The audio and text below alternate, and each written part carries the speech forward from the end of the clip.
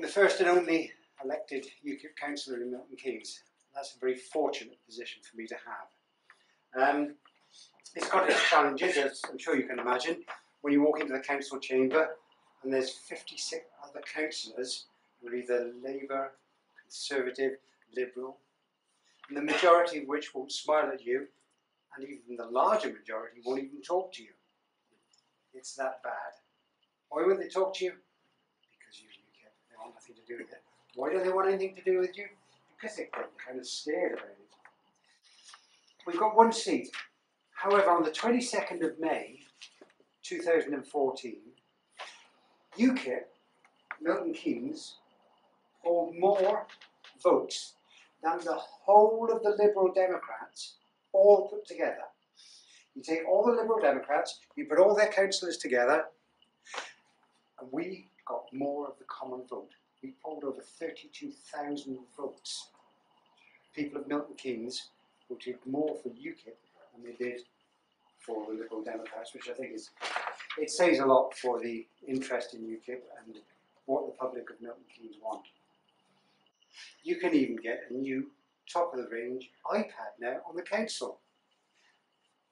Great stuff. Do you know what? There's one councillor in Milton Keynes that hasn't claimed any expenses at all for the past year. Not even a penny on mileage. Uses his own PC, his own printer, his own paper, and his own iPad. Do you know who that is?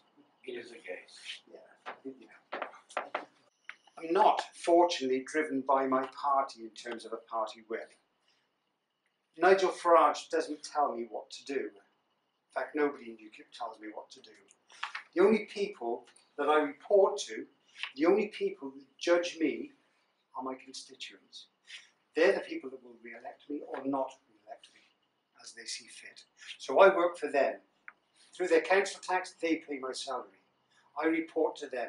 They judge me in terms of whether I've succeeded or I haven't. And that's the way it should be. However, there are some parties that choose to toe the party line, follow the party whip, be told what to do by their party leaders. If you put your party leader first and not your constituents, isn't that kind of like the wrong way around? Yeah, I think so. Anyway, that is happening with some parties in the council. Governments and councils, they're interested in three things: promises, parties, and politics.